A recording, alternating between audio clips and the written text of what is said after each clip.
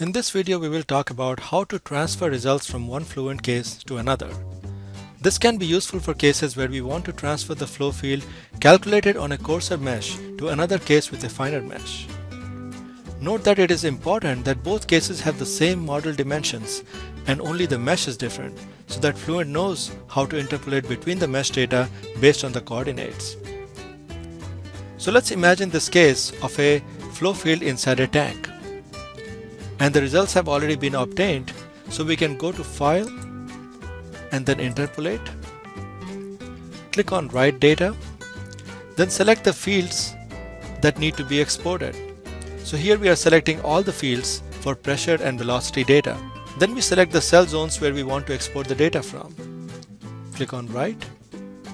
Enter a file name. We give it a file name called tank profile with extension of IP. Okay.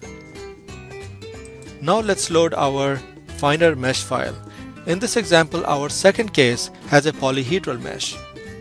We can read that file by going to Read Case Data.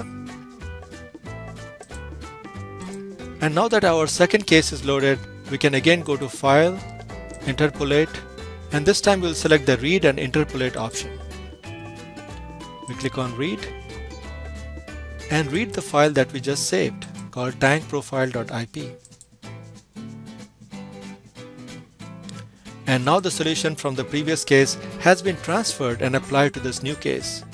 Now keep in mind that since the new mesh is different from the old mesh, it makes sense to rerun the simulation for slightly more number of iterations until the solution has converged again.